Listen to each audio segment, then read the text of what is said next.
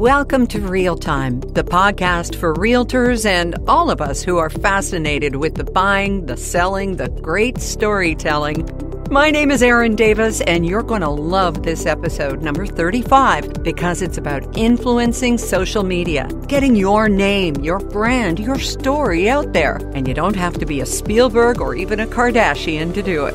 It's a hyper-digital world. Many brands are finding success tapping into and nurturing niche communities.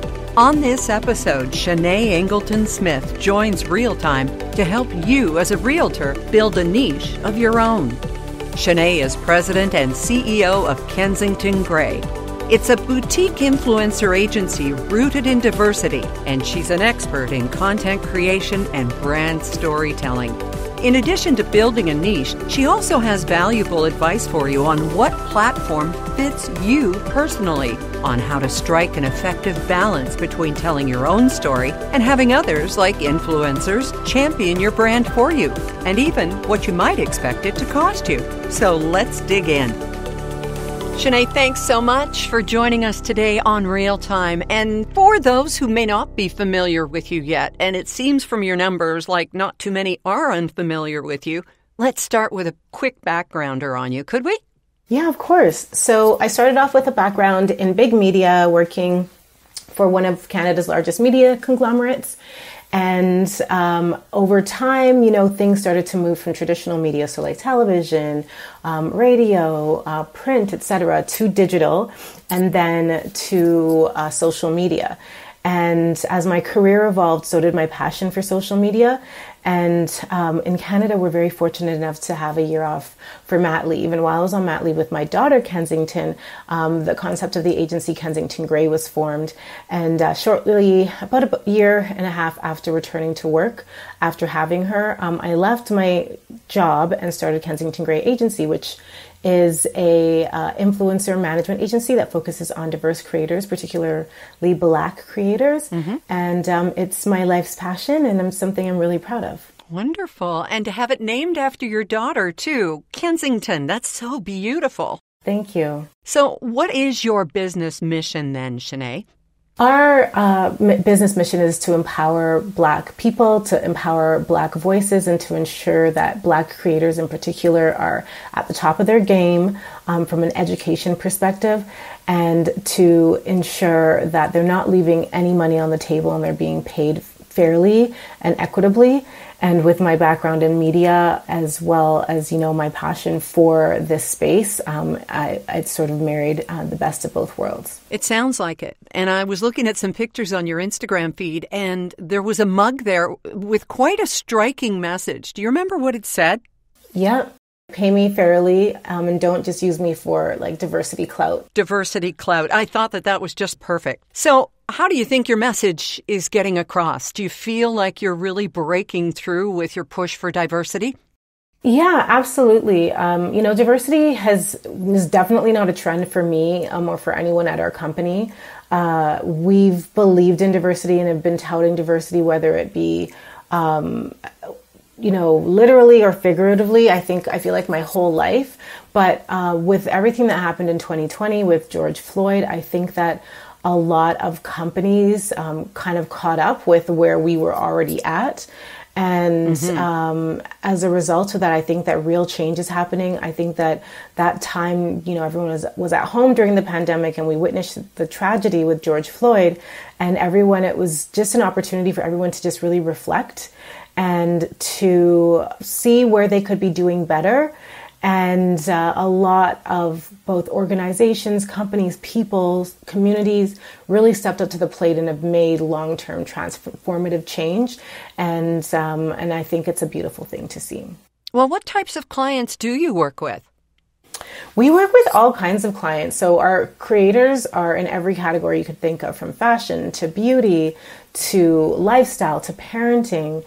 So think of every, brand or any brand that might want to work with creators in those space. And we've probably worked with them, whether it's Walmart, whether it's Home Depot, whether it is Louis Vuitton, or it is Valentino, or The Gap, Old Navy. We've literally worked with every brand you could ever imagine. That's incredible.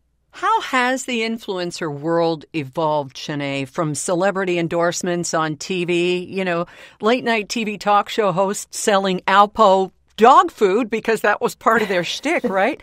And in some ways, they were the original influencers. It's been a long road to where we are now, hasn't it?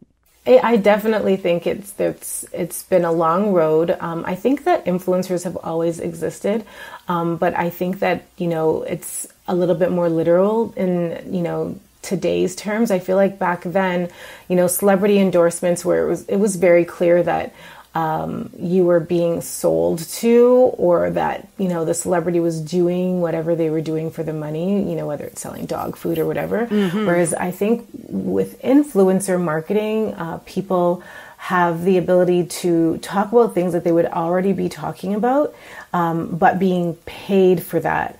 But that's where, the importance of authenticity and, only endorsing things that you would genuinely use in your real life and that you have used before and that you would genuinely recommend.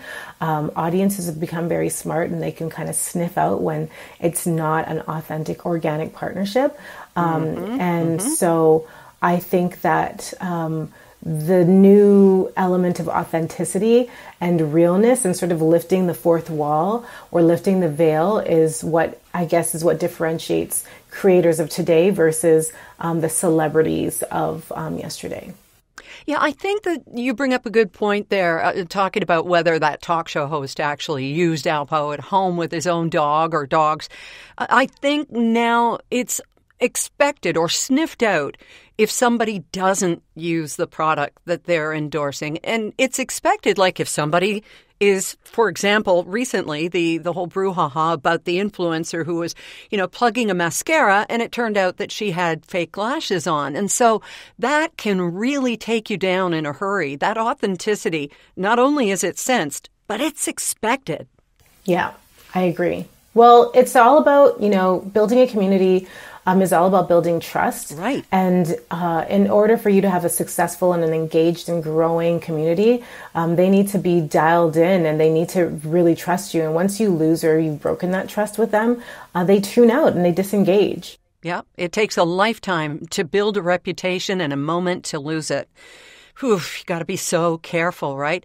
And you, Shannae, your career, and you in a nutshell, you kind of summed it up very quickly and a very broad expanse of experience in your case. Tell us the one thing you would like to disabuse people of when it comes to their ideas of what an influencer is. If you meet somebody at a cocktail party and say, well, I'm an influencer, what is the thing that you're afraid they're thinking that just isn't true? We're not just like self-absorbed people that are walking around taking selfies. I mean, some of us are. Some of us actually are. But there are a lot of people who just take their the power of their platform very seriously and the influence that they have very seriously. And they really only use it to bring and add value to the lives of the people that follow them. And, we're a new form of media. We're the new magazine. We're the new talk show. We're the new radio station where people tune in to find out about the things that they love, to sometimes find out about current events, just to find out, what's happening in the world. We're a new source of, media. Yeah, a new town square, as it were. Exactly. 1.8 billion. Now that is one crowded town square. And who wouldn't want that many followers? Let me tell you, that's how many page views there were at Realtor.ca last year. And that's 121 million visitors and 500 million visits. No wonder Realtor.ca is the #1 real estate platform in Canada. Now, back to Shannae Ingleton Smith of Kensington Grey, talking the birth, growth, and power of the digital. So now that people know what an influencer is and is not, when did businesses start seeing the value of influencers as a part of a viable social media strategy, that it wasn't just kids doing amazing dance numbers in their basements? When did that evolution begin? The power of digital, I think, has been happening since the early 2000s, but I think that it really, really blew up around 2010 the early 2010s, like 2012, 2013, 2014, where companies, that couldn't afford to spend, $1 million on a spot in the Super Bowl, or to buy a page in the Toronto Star for $75,000. They're like, where else could I put my money? And they're putting it into social media, and they were seeing real results, seeing better results, in fact, than using some traditional media sources like, newspaper or magazine or sometimes radio. And I think that once they started seeing the results, they just kept on coming back, and they haven't looked back since. Why should those who are on the fence make the leap? Why do you think? What would you say to those who are still saying, I don't know, I'm not sure because I've always done it this way? I think it's where, you have to go where people's attentions are. Mm-hmm. If you want to get people's attention, look at where their attentions are right now. It's in their phone, it's on their laptop, it's on their screens.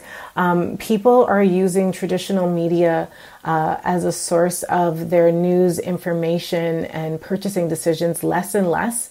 Though traditional media is losing relevance by the day, and social media is honestly gaining relevance by the day as a source for that. And you kind of have to just get with the program, or, you'll be at a significant disadvantage as a business owner, I would say. Yep. And influencers now have this down to a science, because we all know that social media is a powerful tool for finding and building a community of brand loyalists.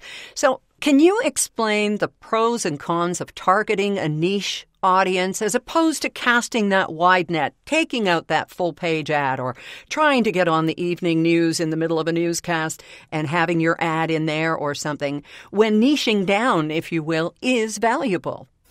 So niching down is valuable because you're speaking to your people. You're speaking to, people who are almost a complete and perfect alignment with, the service or the product that you have to offer.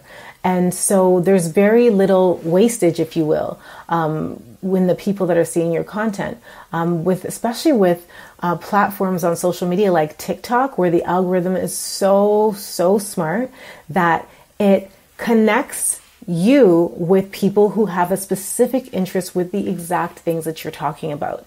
And so you find your people, you find your community, you find your target audience a lot faster, and you're able to get to your goal that you're trying to achieve a lot faster as well. Okay, you brought up TikTok. Now I want to talk to you as, would-be influencer, me, to influencer, you. In total, I've got about 100,000 followers on various platforms, but I'll tell you that TikTok is the one that gets the least of my attention. And you've just opened my eyes to something that I didn't know, Shannae, and maybe for people listening today too, that even if you only have followers numbering in the hundreds on TikTok, as opposed to, say, I have 30,000 or whatever on Twitter, that if I put out stuff, TikTok's going to get it to the right people instead of trying to build up all of those followers right out of the gate. Am I hearing this right? You are hearing me correctly. TikTok is an app that is built for discoverability. So most of the people that see your content are actually people that don't follow you. It's people that find you on the For You page because you're talking about things that interest them, or that they've searched before, or that they've talked about before. The algorithm is extremely sophisticated, more sophisticated than any other social media platform that I've ever seen before. And that's why it's so easy for people to just literally sign up for the app and within, honestly, a few months gain tens of thousands, sometimes even hundreds of thousands of followers, because the algorithm finds your people so fast and with almost expert precision. Wow. That's amazing. Thank you for that. And hopefully a light went on for a lot of people here. And again, what I've learned from you just, partway through our talk today, Shannae, is that you don't have to be dressing up and doing musical numbers or doing a tutorial on makeup or anything like that. It doesn't have to be that. Again, although TikTok has kind of a reputation for being flashy and fun and really sticky in terms of content, it's again down to authenticity. Sure, there's the flash and the fun, but authenticity works on that platform too. Is that what I'm hearing? Yeah, there's definitely something for everyone. And it's not like the previous platforms where you have to it's a struggle to find followers and to be discovered. The velocity in which you can grow on TikTok is way faster than any other platform right now. Mm-hmm. And it's because, you just show up as yourself. Then people that are interested in you and are like-minded will find you, because most of the people that see your content are people that do not follow you. And that's what makes the app so exciting. When we return, how you can find your niche and then dive right in and really touch your followers where they live, sometimes literally. Not all influencers are selling, just like you should be doing about the good works you take part in your community. Share your stories and use the hashtag RealtorsCare and let everybody know about your good works, great causes, and you. Now back to Real Time and Shannae Ingleton Smith. Okay, so how do you think that a realtor can find their niche and use that knowledge to grow their business, Shannae? So depending on whatever it is that you specialize in, whether it's the luxury space or the first-time home buyer space, think about what that client would want to know more about and just talk about those things. And by doing that, you're providing value for that specific audience. So if it's like the first home buyer space, maybe you can talk about some of the tax benefits that they can take advantage of when buying a first time home, or different hacks on how to save for a down payment. Things of that nature. You can talk about, interest rates. If you are focused in the luxury space, then maybe you can talk about more luxury or first world problems, if you will. You can talk about, homes with a wow factor. Mm-hmm. You can talk about the things that people that are in that spending bracket would be interested in. And then as a result of that, you'll attract people that could potentially be clients of yours down the line. So really amplify your strengths and share the messages that you have learned and all of your wisdom. Do people ever worry about other people taking their ideas, though, Shannae? That must happen all the time on social media, right? If you've got, say, a realtor who's got a TikTok channel that's all about, those luxury houses, the one that's got the ice cream maker in the bedroom and that sort of thing, and yeah, that exists. I'd be kind of afraid if I did something like that on my account, somebody might, borrow that idea. What do you think of that? I think that there are very few things that are truly, truly original anymore. And I think that there's a lot of people, repurposing and doing things in their own way. However, one thing about TikTok is they're big on accountability. They're big on giving credit.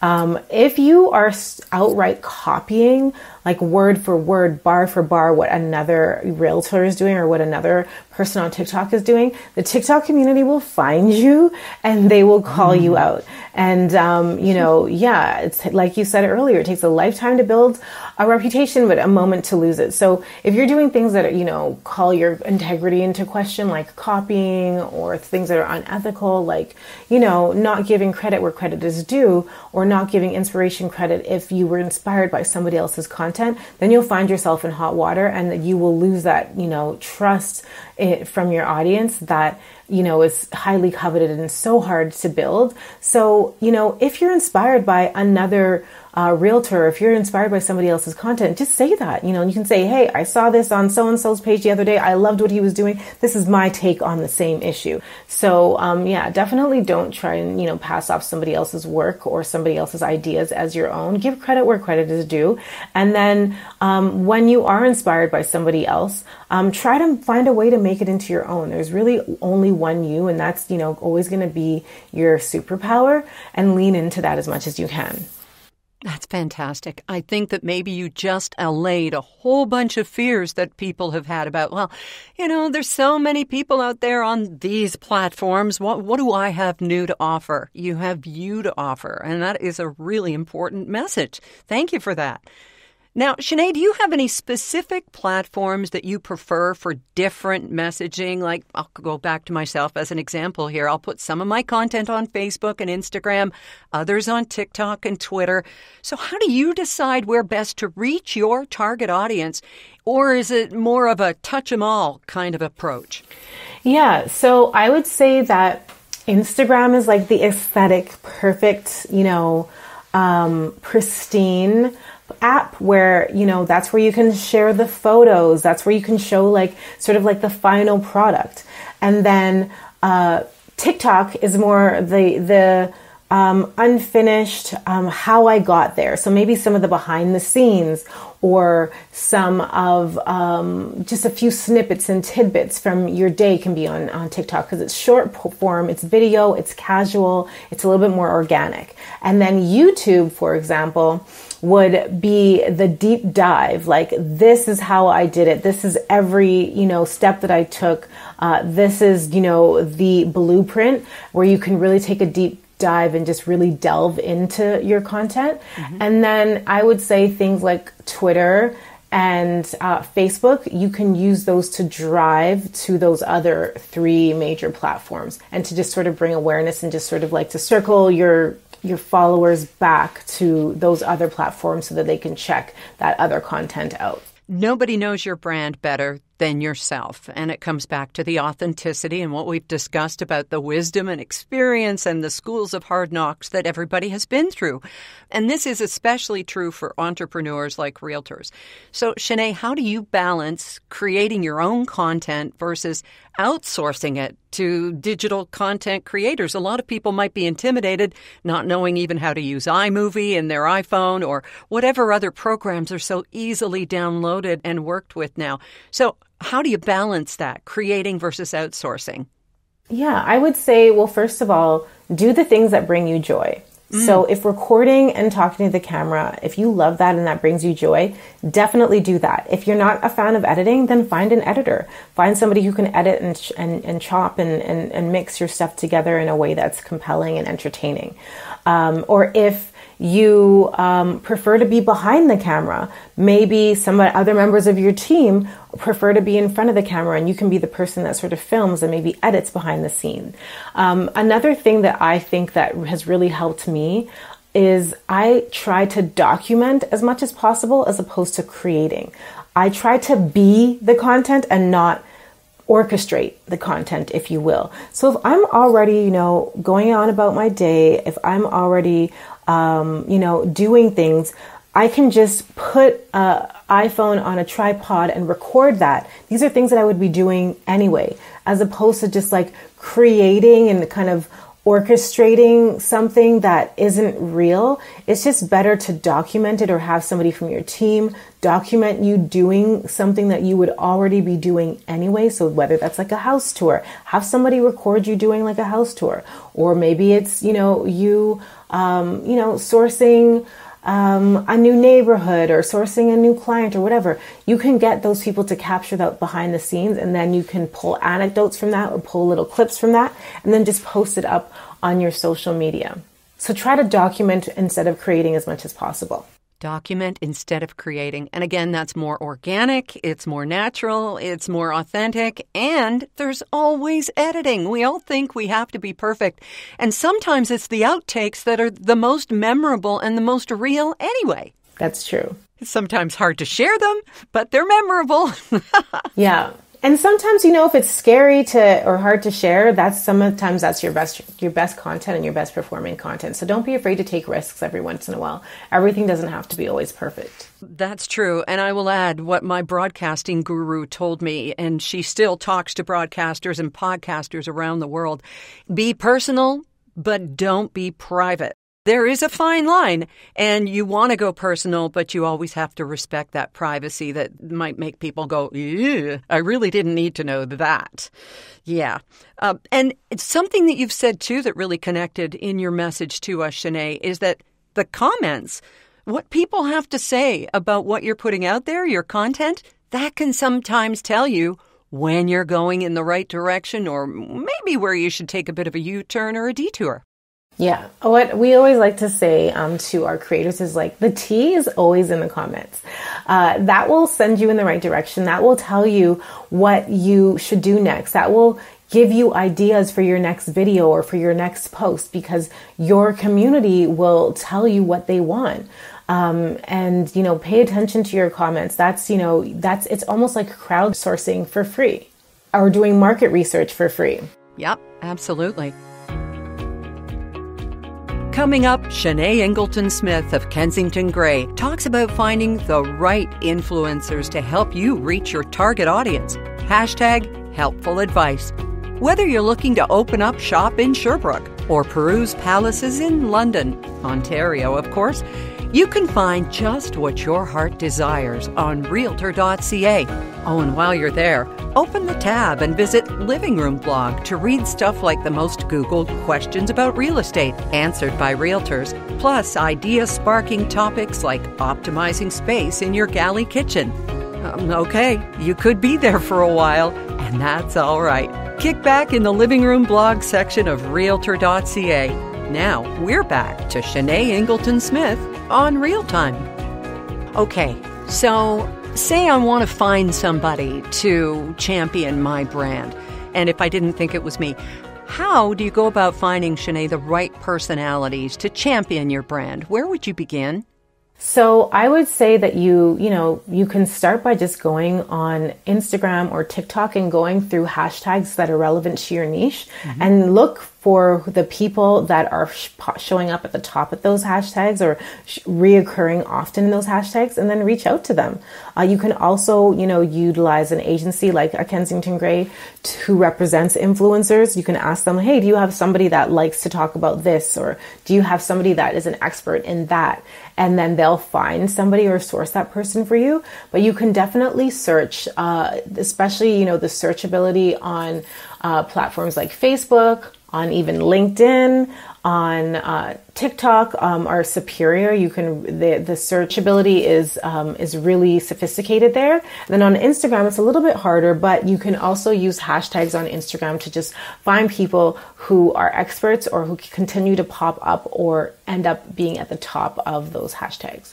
How does one usually expect to pay an influencer who is not, themselves? If you want to hire somebody, do you pay by clicks and views, or is there a set rate? Or generally speaking, how does it work?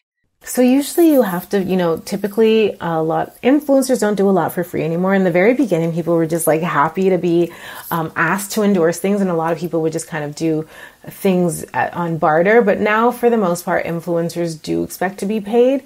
And it's different depending on who the influencer is. It's different depending on what your budget is and the relationship you have with them. But it varies. But the general rule, I would say, is that for a post, influencers are typically paid between 3% and 5% of their following per post. Sometimes it's more if it's super niche, or if it is if they have extremely high engagement, and then sometimes it's super less if it's not as niche, or if the client's budget just doesn't permit. Interesting. Okay. Now, what else should you consider when you're planning, researching, and executing an influencer strategy? Because I think a lot of people listening right now are probably getting kind of excited about this whole idea and going, yeah, okay, I can try this. I can do this. I don't have to orchestrate. I can just create. I can be myself and see what comes of it. So what else should you consider when you're doing this? Well, I think that you want to figure out what is the goal here? Is the goal to sell houses? Is your goal to bring in potential home buyers or home sellers? Is the goal to just raise awareness or build your profile? When you're sourcing creators, you want to find people that have a true and genuine connection to the content and the topic that you are talking about. So you want to, source creators that have a true passion for an understanding of real estate or of the neighborhood that, you're selling a home in, or that you are, focused on, so that it's authentic and it doesn't feel forced. And you want people that feel natural in front of the camera, where when you watch one of their videos, you feel like you're just talking to a friend on FaceTime. You want somebody who's just going to, make you feel comfortable, somebody who you feel like, you're just out having a drink with. I think that those are the best ways of connecting. And yeah, just making sure that it's just, authentic. Yeah. We are hearing that word a lot today, and for very good reason. And we hear the word authenticity all the time, really, when it comes to brand storytelling. So how do we ensure then that paid partnerships remain authentic? I think that the best way to ensure that paid partnerships remain authentic is to only take partnerships for brands that you would be talking about organically. So if you already love Home Depot and you go to Home Depot all the time, or you love Canadian Tire and you use Canadian Tire for everything, and you tell your friends about it, then it's a natural fit if, you work with that brand in a paid partnership. It's just almost like you're talking organically about it, but in this case, you're being paid, but it seems true. It seems authentic. Don't talk about things that feel forced or that you don't really use, because then you lose credibility. And people are really smart. Don't underestimate the intelligence of your community and the audience that's watching. They know when they're being sort of, bamboozled, and they tune out and unfollow when those things happen. So it's never worth it just taking, trying to make a quick buck by, touting a brand or service or product that you don't really care about or use in real life. And this wouldn't apply to realtors, especially the ones doing their own social media, but I'm sure that there are personalities who are known for plugging like 40 items or it's like, oh, okay, there she is again. And this time it's, Jell-O. And yesterday it was something else. And we can all have diverse interests and things in our lives. And we may love Jell-O and Pepsi and Canadian Tire. But sometimes I think that you can risk being overexposed. And I'm sure you tell your clients that too, right? Yes, that's correct. Yeah. I mean, it's a good problem to have. I guess it can be, but it depends on whether you want longevity. I think that saying no to things, that there's power in saying no and just really staying truthful and aligned with, your ethos, and then just, moving forward with the things that align with your brand best. And you don't have to take everything. That's right. So if realtors are interested in integrating influencers into their marketing strategies, tell us where you think is a good place to start, Shannae. So, I truly believe that, you're your best influencer. So, you don't be afraid to show up on camera, or even if you're not showing up face forward on the camera, don't be afraid to start posting things and posting maybe some of the properties that you are selling, or sharing some of your expertise, whether it just be by audio or, with photos, and just talking and sharing your knowledge so that you can connect with the right people. But if you are looking to connect with influencers, I would definitely say, you can definitely go through an agency, but you can also just connect with people by social media. Start following them, send them a message if you think that there might be an opportunity for you to work together. Reach out to them, send an email. In most cases, people's contact information are available in their bio. I think that, you miss all the shots that you don't take. So just, try, check it out. And, in real estate, people that are in real estate are great at sales. It's almost like door knocking, but virtual. So don't be afraid to knock on a few doors and ask and put out some feelers to figure out how you might be able to work with somebody, or how, or whether they might want to work for you in a social media capacity. Okay, let's look closer to home then, so to speak. What about a client? Do you think a client would be a good storyteller? Yeah, I think a client would be a great storyteller if they have like a testimonial, or if they have like a positive experience that they want to tell. There's nothing better than word of mouth marketing. And if you have a client that's willing to share, a positive experience, that is worth its weight in gold for sure. So yeah, absolutely. But most people, don't feel truly comfortable performing to a camera or to a, even if it's just a phone or whatever too. So you've got to be judicious, don't you? Because you want it to be authentic and not like somebody is sitting there like a deer in the headlights answering your questions.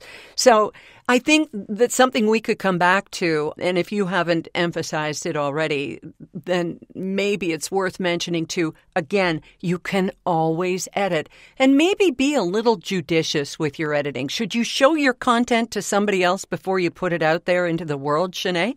Yeah, I feel like, most content should get a run through in the group chat first. A lot of my content gets sent to my girlfriend's group chat before I post it, just to make sure that, there isn't anything that I'm saying that is incorrect or inaccurate, or that there isn't a stain on my shirt or whatever.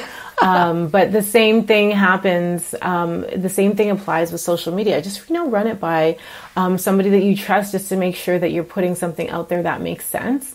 And just, tying back to your question previously about, do you use a client? If you have a client that doesn't feel comfortable speaking on camera or, going online and sharing a testimonial, sometimes your work just speaks for itself. So maybe it's a 2-part series where you're talking about this home that you've listed, and then part 2 or the follow-up is that you're sharing that the home has been sold.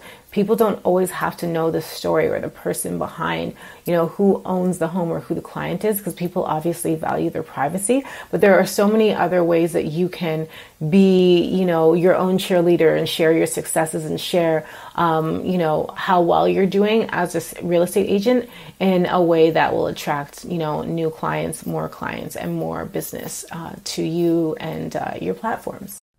Well, it's certainly been eye-opening and so encouraging, and just, the sparks of inspiration from talking with you today, Shannae. It has been a real pleasure, and thank you, and continued success to you and Kensington Grey. And thanks again for taking the time to talk. Thank you so much for having me. I really appreciate it. And we appreciate you listening to the podcast for Canadian Realtors, discussing issues that affect you and can help enrich not just your business, but your life. Make sure to subscribe and follow so you don't miss one episode of Real Time. And if you've got time, why not go for a deep dive? From designing women to ad gurus, thinking green, and shedding light on human rights, the resources you need are right here on Real Time. This show is produced by Alphabet Creative. Rob Whitehead of Real Family Productions is on the tech side, and I'm your host, Erin Davis. We can't wait to talk to you next time on Real Time.